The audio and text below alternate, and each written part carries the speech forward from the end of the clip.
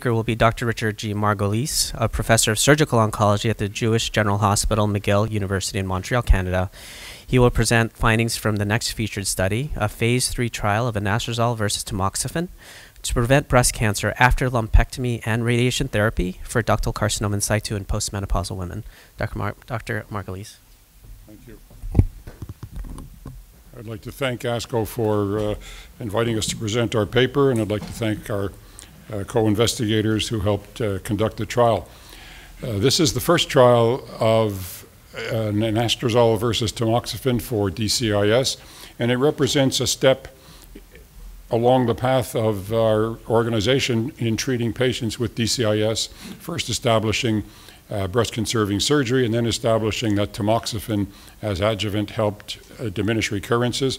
And now we're stepping into a newer drug to see if it would be better and or safer. The design is very simple. Whoops. Half the patients were randomized to receive tamoxifen and a placebo for the other drug, whereas the other half received anastrozole and a placebo for tamoxifen. The objective was to decrease the incidence of breast cancer events. That's called the breast cancer-free interval, BCFI.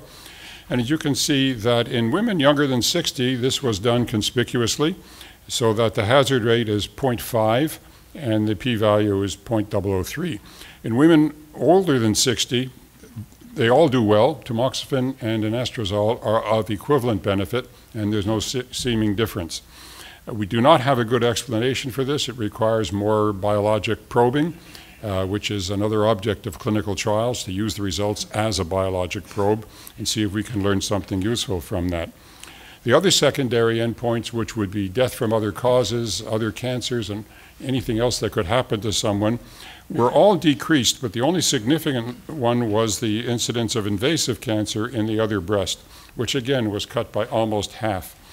All of the events in the anastrozole group are less than the events in the tamoxifen group, but they're not statistically significant, and all of the numbers are relatively small because, as you saw in the previous slide, 90% of the women with this problem will do well and are doing well out to 10 years.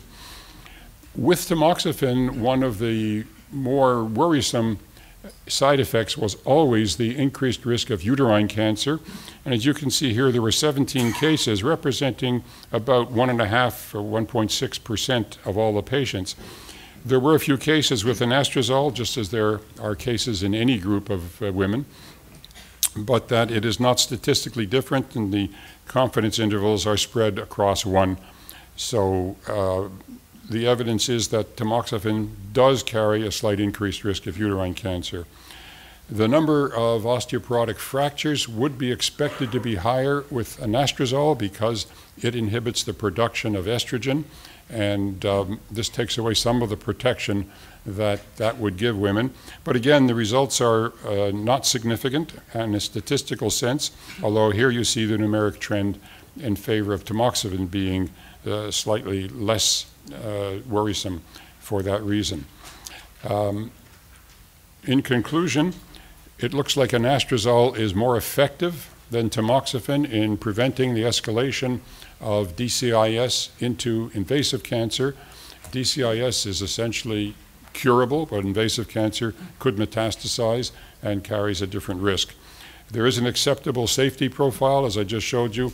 The severe adverse reactions are uncommon, and they're a little bit less common with anastrozole. So it might turn out to be the preferable option for adjuvant treatment of DCIS, especially for women in whom there is concern about thromboembolism or uterine cancer because of various features in that person's history. So all in all, we believe that this is a safer and more effective drug for the treatment of DCIS, period.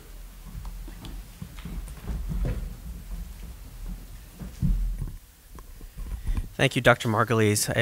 Again, very important results and answers a very important clinical question for those of us who treat women with DCIS.